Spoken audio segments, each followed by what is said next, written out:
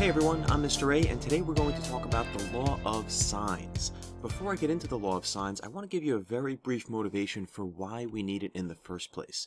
This is the 5th video in an ongoing series about trigonometry, so if you need to brush up on basic sines, cosines, tangents, or anything like that, take a look at the first 4 videos. I'll put the links in the description. If you're watching along with the series, then this picture should look familiar to you. The last video was dealing with pictures like this, where we had to use multiple triangles in order to solve for x. However, if you look carefully, you'll notice that there's something different about this picture. I don't have any side lengths for a right triangle. What I mean by that is 17 is the only length I know in this picture. It's a side of this triangle, which is clearly not a right triangle. Now there are 2 right triangles here, this little one and this larger one, but I don't know any lengths of the sides of one of those triangles. So if I were to draw the small triangle, I wouldn't be able to write sine, cosine, or tangent because there are 2 more unknowns. If I use the big triangle, I'm in the same position. We're going to come back to this problem at the end of this video, but I'm showing it to you now to establish that we have a problem here. This is something we cannot solve using just sine, cosine, and tangent. And the reason is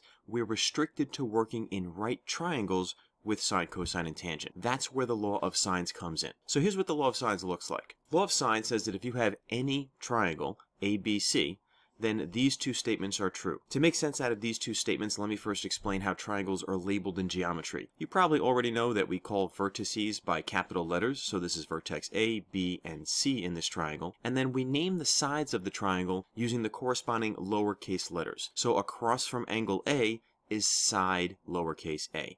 Across from angle B is side lowercase b, and across from angle C is side lowercase c. What is amazing about the law of sines is that this works in any triangle. It does not need to be a right triangle. Any triangle at all, these 2 relationships are true. So what is law of sines saying?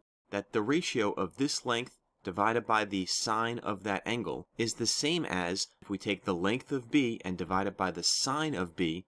That has to be exactly the same ratio as it was when we took side A and divided it by the sine of angle A. This is also the same ratio as if we take side C and divide it by the sine of the angle across from it. In other words, in a triangle, the ratio of a side to the sine of the angle across from that side is always the same as any other side and the sine of the angle across from that side. Since these are fractions, we can also take the reciprocals, and you can see law of sines written this way. These are just 2 different ways of saying the same thing. It's important to remember that the capital letters are vertices, so the angles, and the lowercase letters are side lengths across from the corresponding angles. So how do we know that this relationship holds up? Let's begin by labeling a couple of the sides in this triangle. Across from angle A, we're going to find side lowercase a. And across from angle B, we're going to find side lowercase b. Now, across from C is side lowercase c, but I'm not going to label that one yet. You'll see why in a moment. The way we're going to move forward with this argument is we're going to construct an altitude in this triangle.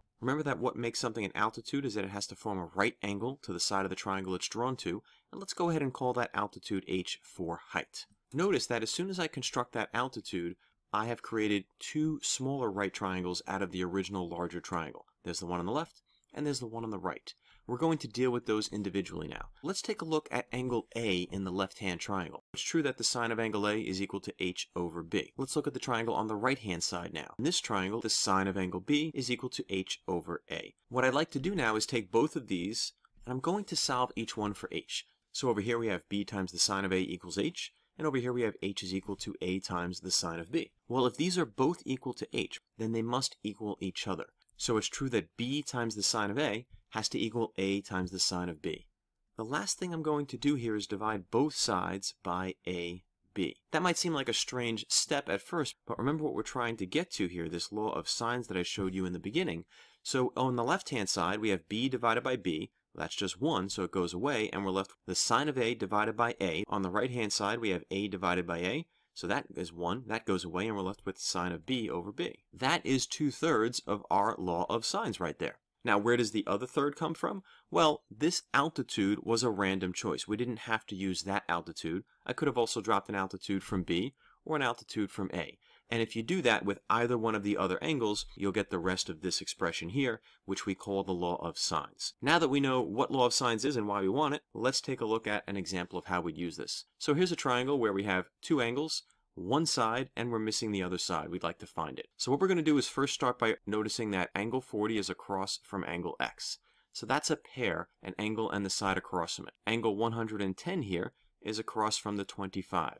So that's another pair, an angle and the side across from it. That's important because law of sines works on pairs of angles and their opposite sides. You need to be able to establish a pair of angles and a side, and another pair of angles and the side across from it. Once you do that, then the rest of it is easy. We're just going to plug into the equation. I always like to start with the thing I'm looking for. In this case, that's x. So law of sines tells me that x divided by the sine of the angle across from it, that would be the sine of 40 in this case, is equal to 25 divided by the sine of the angle across from it. So that would be the sine of 110.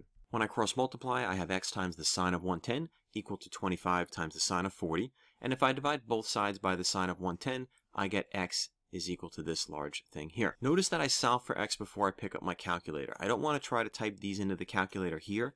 Then I'm going to get a lot of decimals that I have to keep track of, and I don't want to round to the end of the problem. Once I get to this point, I'm going to type this into the calculator exactly as you see it here. So I'm going to round that to about 17.1.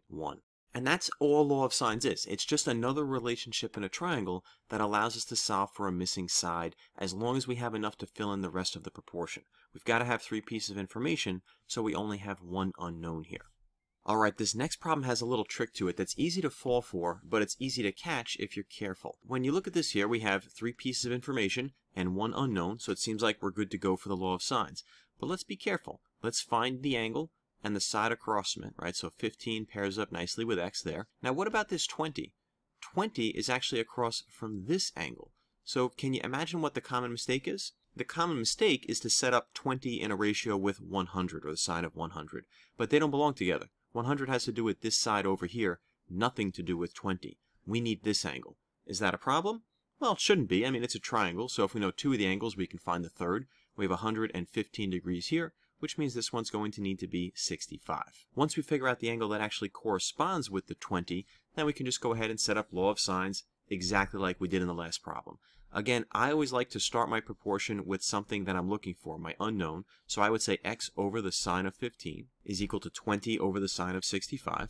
Something I didn't mention specifically before is it's very important that once you decide which way to write this proportion, that you stay with that pattern. So what I mean by that is I started with one of the side lengths, and I put the angle in the denominator, the sine of the angle. That means over here it's really important that I also have a side length in the numerator and the sine of the angle in the denominator. It doesn't matter which one you start with. I could have put sine of 15 in the numerator, but then I would need the sine of 65 in the numerator on this side. Hopefully that makes sense. So once you have your proportion, we're going to cross multiply and solve. I get x times the sine of 65 equals 20 times the sine of 15.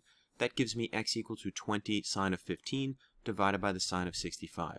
Again, I will always solve this for x before I plug it in my calculator.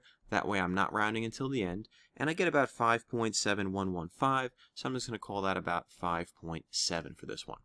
Now, law of sines works for finding missing angles too. It's not just for missing sides. In this triangle, we don't know what theta is, but we do know the side across from it is 25. We also know that the angle 15 is across from the side of length 20. So we can set up law of sines to find this missing angle. I'm going to always again start with the thing I'm looking for. So I'm going to say the sine of theta over the angle across from it, 25, is equal to the sine of 15 over the side across from it, 20. Notice that since I put the sine of the angle in the numerator on the left, I also have the sine of an angle in the numerator on the right. Cross multiplying, I get 20 times the sine of theta equals 25 times the sine of 15, which means the sine of theta is 25 times the sine of 15 over 20. So remember, this is the sine of theta. I need to get to theta. So the way I need to do that is I need to undo this sine function. I need to use the inverse sine.